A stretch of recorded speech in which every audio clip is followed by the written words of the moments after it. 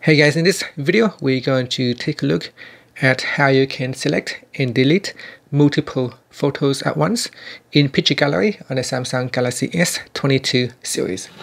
First, tap on the home button to go back to the home screen, and from the home screen or in the app screen, open up Picture Gallery.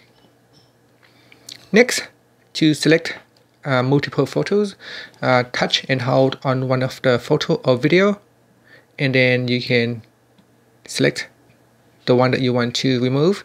Now another way to quickly select them all is by dragging across and down like this, and this will allow you to select multiple photos, and then you can go through the list, and if there is any photos that you want to keep, you can deselect it. So you can deselect them like that. Okay, so another way to do it is by touch and hold on the pictures to go into edit mode.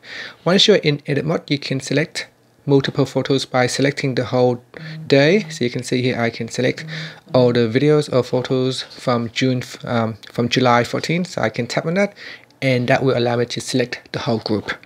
Alright, so another way to do it is if you want to select everything, all the photos in the pictures list right here, you can tap on the option key at the top. From the pop-up, tap on select all. This will allow you to select all the photos and videos in the gallery. And then you can tap on delete all. So once you have select the photos that you want to remove, so in here you can just simply drag, touch and hold, and then drag down, drag across or drag down, and this will allow you to quickly drag all the photos or videos at once.